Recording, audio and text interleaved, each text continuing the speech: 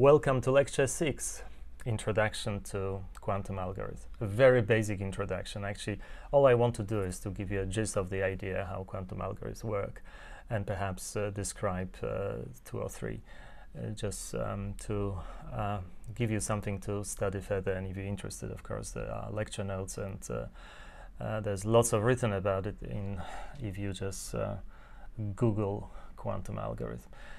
You already know, or you should know, why quantum computers are more powerful. And the reason is that we use quantum interference, of course. So it's all about quantum interference. When we have a computing device, it's a physical device. Of course, computation is a physical process, remember that. We prepare it in some initial state, we call it input. It has some computational meaning. Usually it's a very trivial state, like all qubits in state 0.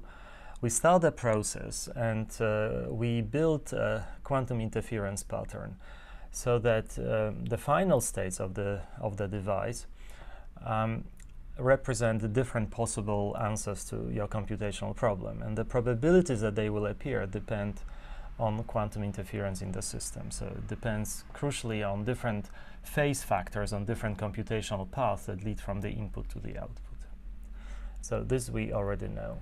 So the art of quantum computing, or the art of designing quantum algorithms, is to make sure that we have constructive interference on the answers which are the correct answers to the problem we are solving, and destructive interference on everything else.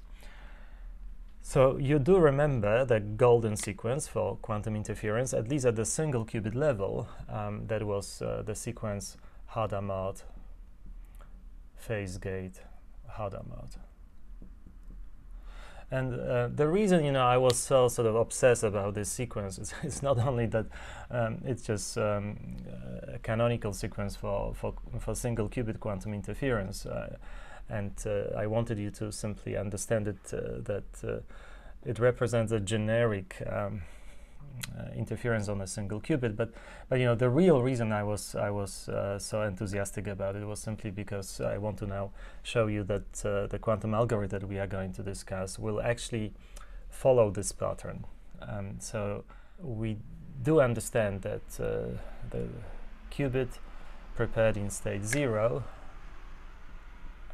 goes through the first Hadamard gate, and the purpose of the first Hadamard gate is to prepare all possible values that the qubit can have. So it goes into a superposition of 0 and 1. And so what else can you do? It's just try all possible values of your qubit. And then in the center we have the phase gate. The phase gate just looks innocuous, but is actually probably the most important gate, the gate that controls the outcomes, because the probabilities will depend on this particular phase. So the phase gate will introduce different phase factors into the two computational paths that you have in this particular diagram, one corresponding to qubit being state 0, the other one corresponding to the qubit being state 1. And then, of course, you have to close this interference. It's not good at this point to measure the bit values, because then you lose the advantage of quantum interference. You have to close the interference to see the interference, so to speak. And so the second Hadamard plays this role. Now, what I'm going to tell you during next few lectures about quantum algorithms, that in fact quantum algorithms do have actually pretty much this structure if we just write the circuits for different quantum algorithms, except that the phase is introduced through quantum function evaluation. So there is an extra element here where we compute functions. So you expect this, of course. We're talking about computation, so you expect at some point we'll be computing functions. And I will tell you about quantum function evaluation. So this diagram represents the quantum function evaluations. The way we are going to do it in quantum scenario is to have two registers. In this case, we just have two qubits, and the value, so the value of x is just here. So the qubit will be either in 0 or 1, and the value of the function will be stored in the another register, but I will explain it in a moment. But the most important thing, this is kind of like a spoiler for the rest of my narrative in this lecture, is that this quantum function evaluation, all it does is it introduces a phase shift here. So it will just introduce a certain phase shift. So somehow, even though the values of the functions will be stored in the second register, they don't matter that much. So the second register, as soon as we do the quantum function evaluation, is pretty much irrelevant. All interesting stuff is happening in the first register here. So that is where the quantum interference is happening. And the quantum function evaluations plays a crucial role, introduces all those interesting phase factors in different computational paths. So of course, this is a very simplistic diagram. It's going to be, we're not going to only play with the one qubit.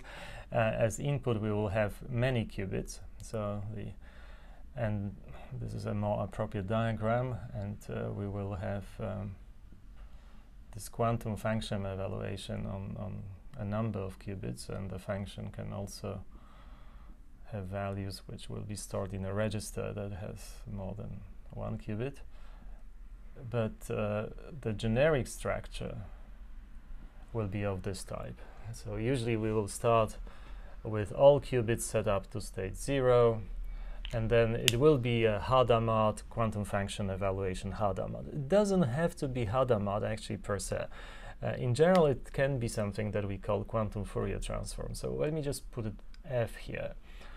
And you can in fact define quantum Fourier transform for any group. So if it's some sort of higher level of abstraction, we'll be talking about Hadamard as a special example of the quantum Fourier transform. But you can define quantum Fourier transform using group characters as a unitary change of basis.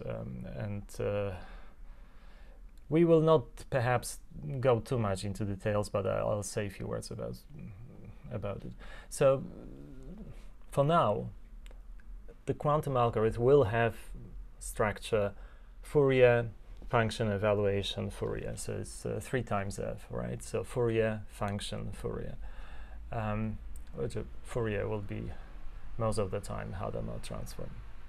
So that's kind of like a brief overview of what I'm going to talk about, and I would like to now capitalize on our sort of basic introduction to quantum interference, tell you about quantum algorithms, and talk a little bit perhaps about computational complexity classes, because that's how we try to quantify whether a given algorithm is better than the other. So let's see how it goes.